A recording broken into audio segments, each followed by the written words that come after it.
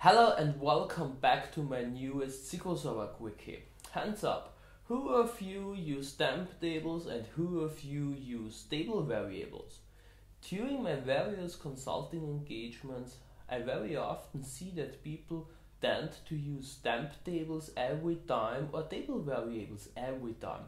But as you will see throughout this quickie, when we compare the performance impact, they have a completely different use case in SQL Server.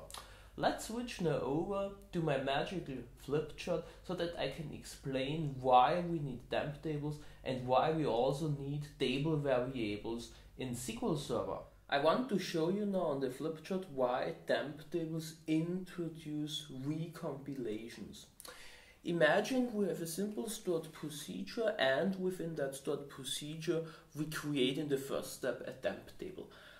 SQL Server always has to recompile a stored procedure when you change your database schema, for example when you add an index or when you create a table.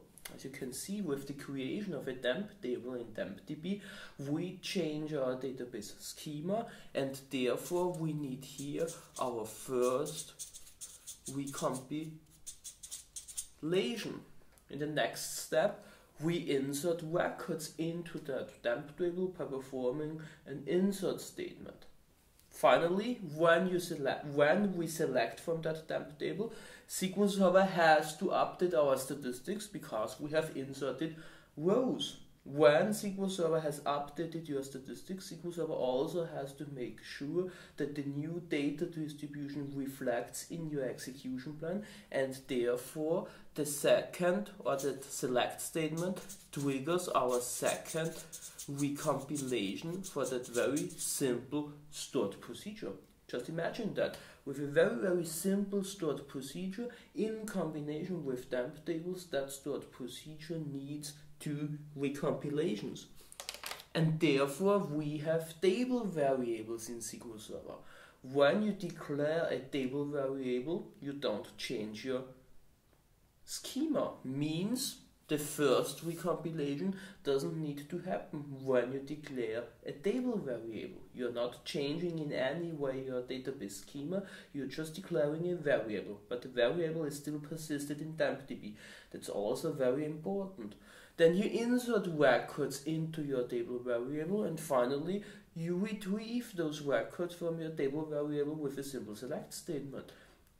How can we overcome the second recompilation? Very easy. Table variables have no statistics, means SQL Server doesn't maintain those non-existing statistics, and therefore we don't have the second recompilation. Very simple, but with serious side effects. The query optimizer has no idea about our data distribution and just hard-coded guesses one row, means that affects the quality of your execution plans. Let's switch now over to SQL Server Management Studio, where I want to show you the pros and cons about temp tables and table variables in SQL Server. In this demonstration, I want to show you how temp tables and table variables behave within a stored procedure regarding the need for recompilations. In the first step, I have already set up a very simple SQL Server profiler trace that captures recompilations at the instance level.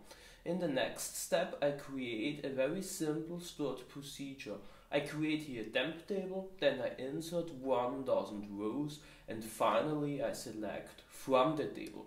It's a very simple stored procedure like ones that you write almost every day in your life. But it has a serious performance side effect.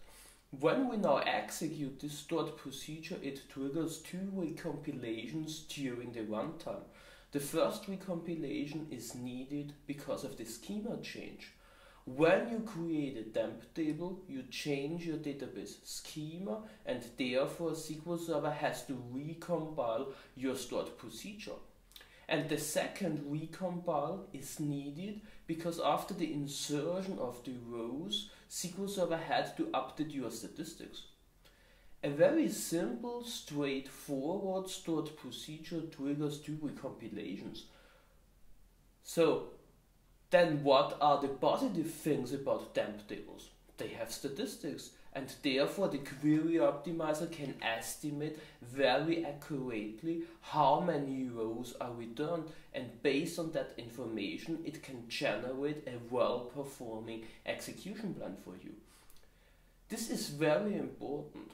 Let's have a look now at the second implementation of this stored procedure. This time I have used table variables instead of temp tables. When we execute this stored procedure, there will be no recompilations during runtime. A table variable is just a variable, but it still persisted in TempDB. Since it is a variable, that means that you don't change your database schema. Therefore, the first recompilation which happened in the previous situation will not happen now anymore. And in addition, a table variable doesn't have any statistics, thus overcoming the problem of the second recompilation. Very easy.